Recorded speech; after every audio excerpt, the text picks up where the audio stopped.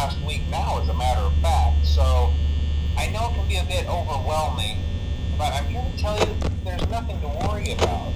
You'll do fine. So let's just focus on getting you through your first week, okay?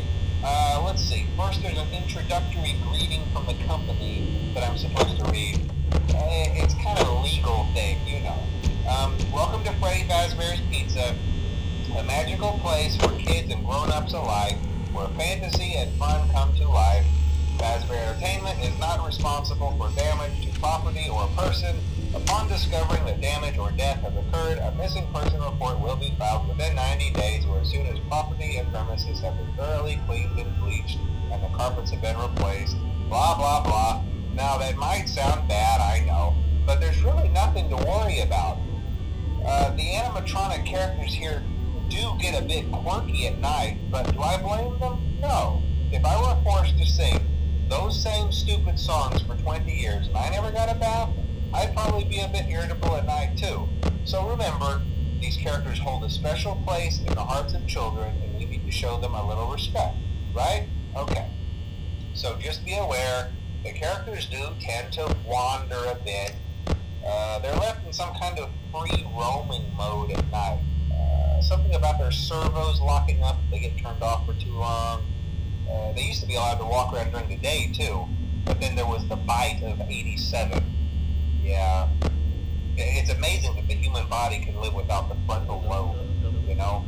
Now, concerning your safety, the only real risk to you as a night watchman here, if any, is the fact that these characters, if they happen to see you after hours, probably won't recognize you as a person. They'll most likely see you as a metal endoskeleton without its costume on. Now, since that's against the rules here at Freddy Fazbear's Pizza, they'll probably try to forcefully stuff you inside a Freddy Fazbear suit. Now, that wouldn't be so bad if the suits themselves weren't filled with crossbeams, wires, and animatronic devices, especially around the facial area. So you can imagine how having your head forcefully pressed inside one of those could cause a bit of discomfort and death. The only parts of you that would likely see the light of day again would be your eyeballs and teeth that pop out the front of the mask. Yeah, they don't tell you these things when you sign up. But hey, first station of the breeze. I'll chat with you tomorrow. Check those cameras and remember to close the doors only if absolutely necessary. Gotta conserve power. Alright, good night.